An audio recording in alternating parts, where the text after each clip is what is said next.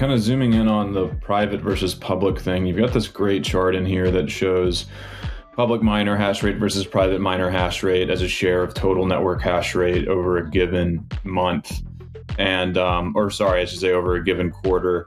And the trend kind of peaks post China ban, and then it kind of falls down, but it's still relatively high from where it was before, in 2021. Right now, the number that you have here is about 37% of global hash rate is coming from public miners. Do you expect this figure to rise or to fall in the coming years? I mean, what's your sense on what this trend says to you and where you think it's going?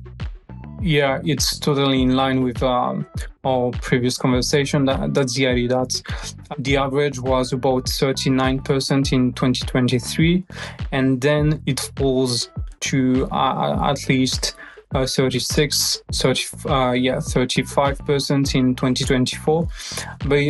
But in my opinion, it should recover a bit, an apex by late 2025 before falling slowly to 39%. But that's just estimates, obviously, by late 2027, because it's explained by first the capital availability and the greater leverage that public miners have on capital markets that allow us to capitalize more.